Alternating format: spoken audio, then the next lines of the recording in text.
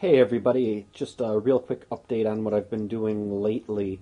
I'm building the rack for the battery pack of leaf modules to go into the Vectrix electric motorcycle. There's leaf cells down there, and what I've done is I took one of the side bottom plates from the Nissan Leaf pack. There originally were two of these that they were kind of 4 stacks of modules wide.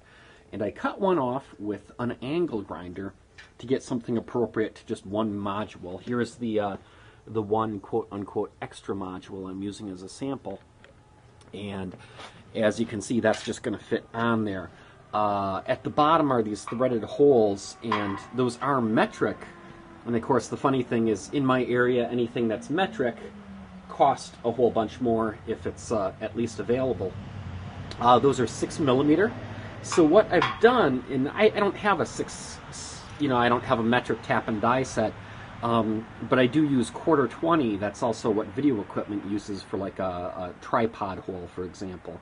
So what I did was on this piece, I used that 1/4-20 tap, and I rethreaded the hole. And what's kind of neat is going from 6mm to 1/4-20. Basically, it's already the right size hole.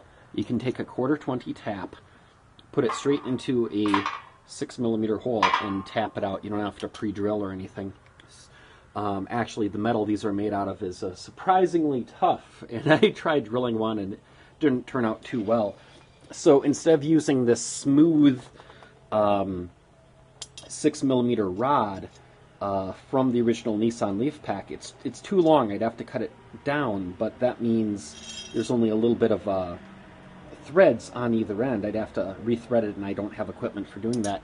Now, on the other hand, I can just go to the hardware store, and 3-foot sections of 1/4-inch threaded rod were only $2 each. So for $8 and using a tap that I already have, I now have components that thread right down into there.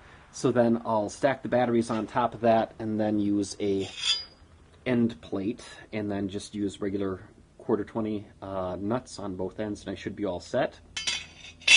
Also, I ordered a cycle analyst, and I got that in. It's about $150. This is the high current version, so that one uses an ammeter shunt for tracking current, and I should be able to get that installed on the Vectrix sometime soon too. And if we just take a quick look here, so basically this thing is going to go into the Vectrix in the main box here.